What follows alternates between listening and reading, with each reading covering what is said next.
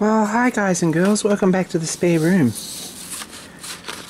This is the second part, and we're going to start and actually make something with this metal spinning attachment for the lathe. A few people have had concerns about it, and a few people have brought up things that I hadn't thought of. Nothing particularly serious. There were some concerns about the bearings in this lathe, and they're steel on steel and they're pretty solid, and I really don't think that that's going to be a problem. There was concerns about the horsepower in the lathe, and to be honest, I've never been quite sure about that since I thought about this, so best thing we can do is try it and see. But we're only folding up a bit of 26 gauge copper. We're not actually getting serious and making stainless steel saucepans 4 foot diameter, you know. So we'll see how we go. But first part is the rest base that actually goes on the, it sits on that block. If we have a bit of a look,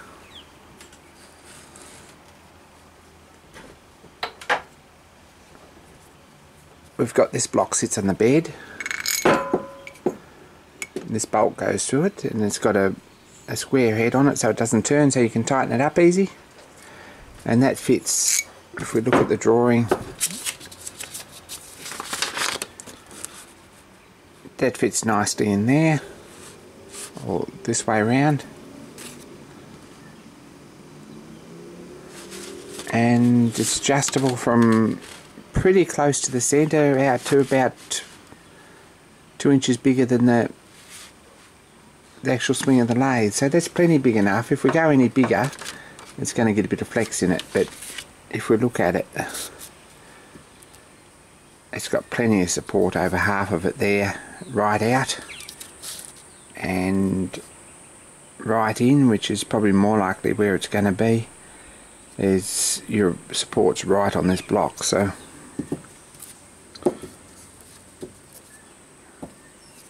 that should be pretty good. So got some bits, a bit of pine there, and a couple of little bits of hardwood, 6x6. I just bought sections rather than try and dress it down or plane it down and make it fit or cut it out of something. I just went and bought a stick of that, it's a metre long, and some 12x40 hardwood, which will be nice. So first job I've already done. I print out extra drawing at 1:1 and cut out the pattern and glued it on the piece of wood. So first job, I guess, is to get the frets all down and clean this up and drill 3 holes and clean this hole up. We can clean these up and screw them on there nicely, and we can machine this up to go in that hole with a nice end on it and sand it all up, glue that in there, glue a little piece on the front for the screw, which I haven't actually included in this drawing, but there's a piece that goes on the front here, so that there's something for a cap screw to bite into. So that's what we're going to do today. I'm not going to put a whole lot of relief on any of the angles here. A little bit wouldn't hurt, and probably these are going to be just a fraction inside so that we can clean them up with a little bit on the outside edges or the long edges, and probably a bit of taper on this block. But as for the short edges, I'm probably not going to bother, because an experience with my moulder is that he or she, depending on who does it, will be able to get this out of a sand mould pretty easy. So let's get the scroll saw down.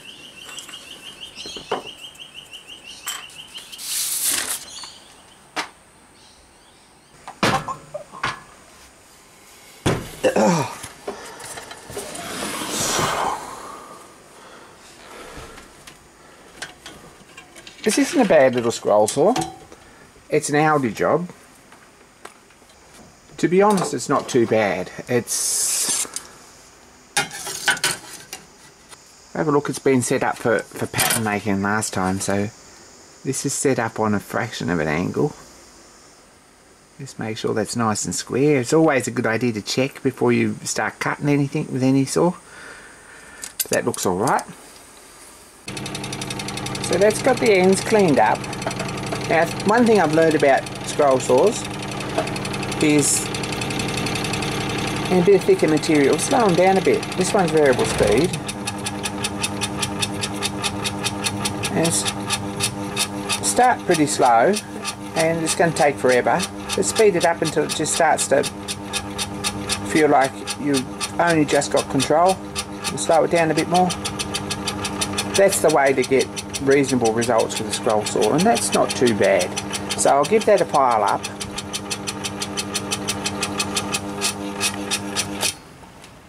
Next job's to drill some holes, I guess.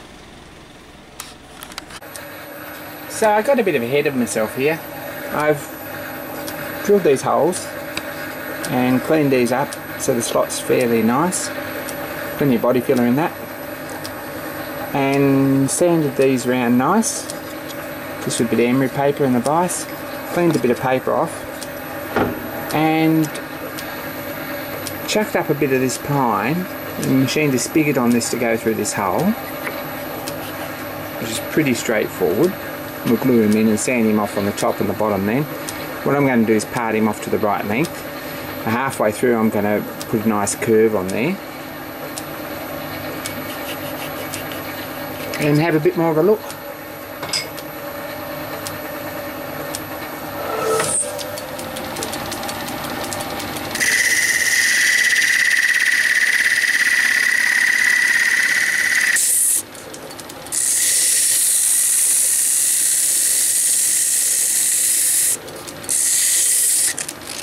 Such.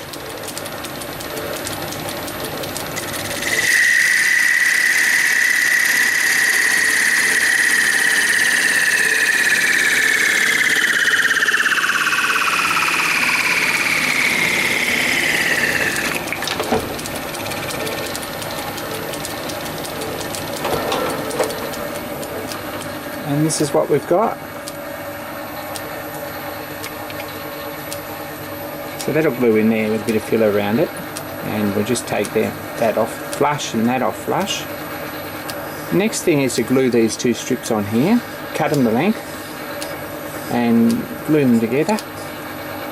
Give them a file up on the ends, and maybe I'll put a couple of screws in there to stop them coming off. There's some little 4-gauge wood screws, and make a little box for there. So let's have a bit of a look at these pieces. So that's pretty straightforward. They want to be in just a fraction so that I can put a bit of relief along the sides, a bit of angle, just a bit of draft on the pattern so it comes out easy. These are a little bit oversized. It doesn't much matter where they are along here. They don't want to be right up there because you're going to have a little hole that's going to be really hard to mould. The best thing is probably to give these a sand up and just glue them on and leave them for a bit, and then put a couple of screws in them, and we can finish the ends together while it's on there. So I'm going to leave this till last because it's going to be in the way, I think. Let's give these a sand up. Pretty warm here, I guess about 36, 38. Window's open and the breeze is quite pleasant. I've got the fan going, but hopefully you can hear me above that.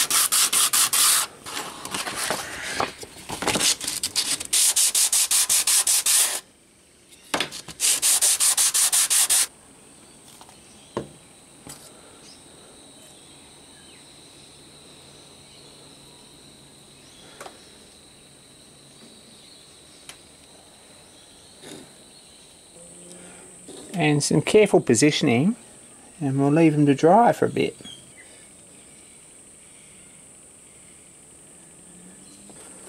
Now, you probably work this out, and it's not really something that is a secret, but Woodwork and me aren't really good bedfellows, so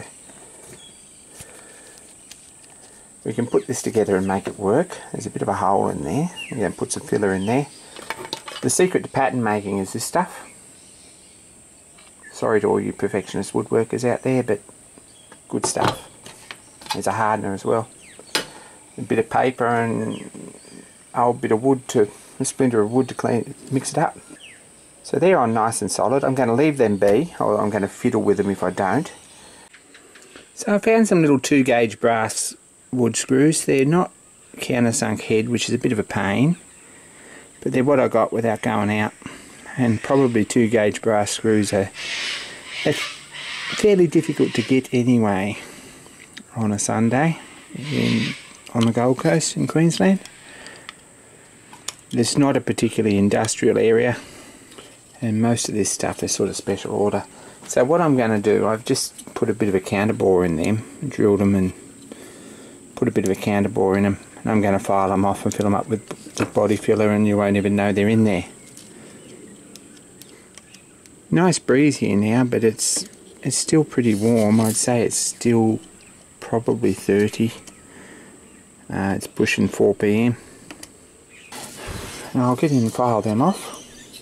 I've marked each end here pretty nice where they need to clean up, and I'll just give them a round over with a file, or clean up with a file, and then I'll mark them with a radius gauge and give them a clean up with a file then. So I found a nice sharp chisel, which I actually do have, and a 1/4 inch radius gauge. I'm just going to draw around them nicely with a nice sharp pencil, and just pare them off with a chisel, get them somewhere near, and we'll give them a sand up.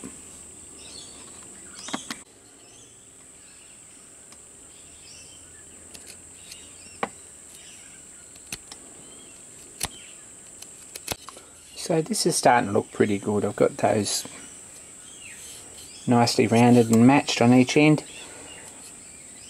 It's a good idea to put some time into a pattern like this. Your finished item's going to look lots and lots nicer, and it's going to be a lot quicker to clean up. What I'm going to do with this, the finished casting, is probably just set it up on the shaper and clean the bottom off, and set him up this way and sharpen a tool to clean this out so that the T-bolt fits, and probably set him up that way and clean the top off, and probably it's just going to get a file up. That's all it's really going to need. So before I put that in,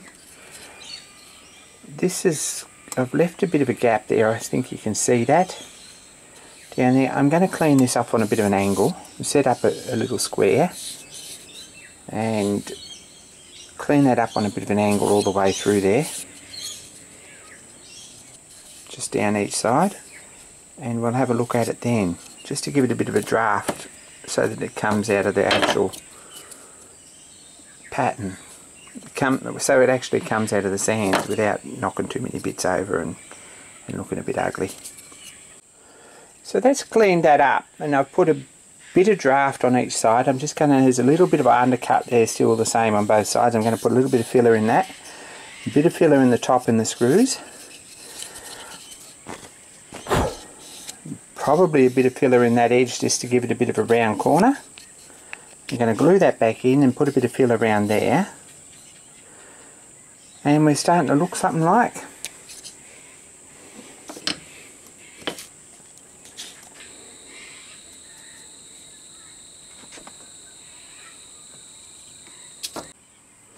So I guess everyone knows how to use builder's bog.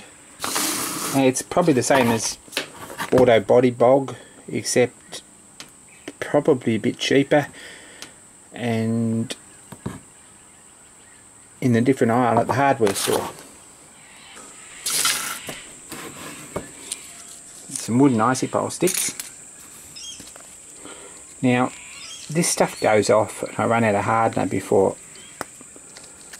it actually gets used up, so don't be afraid to use a bit of it. We probably don't need to mix up this much, but by the time we get a bit on our fingers and stuff, what you're going to find is that there won't be a whole lot left.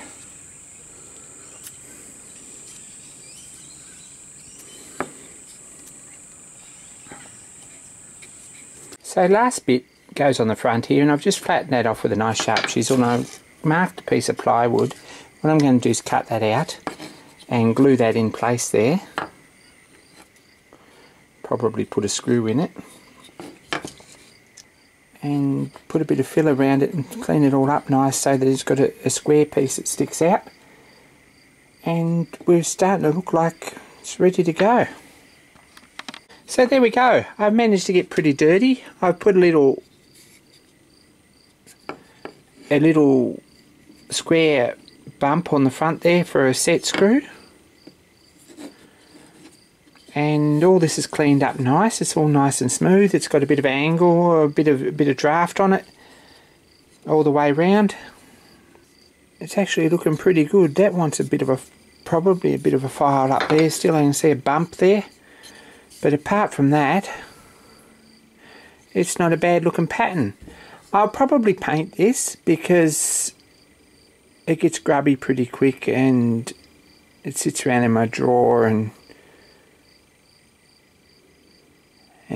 absorbs the moisture and stuff, and it needs work next time I want to use it, or if I ever want to use it again. So quick coat of paint's probably the best thing on this, but more or less finished anyway and ready to go. So time to edit this video up and upload it, clean some of this sawdust out of everything, and get ready to do some metalwork next. So thanks for watching, and be kind to each other, and more soon. Comment, like, subscribe, share, all that sort of stuff. And next part is the block that goes on here, the actual rest. And I've got some steel to make that out of. It's pretty solid.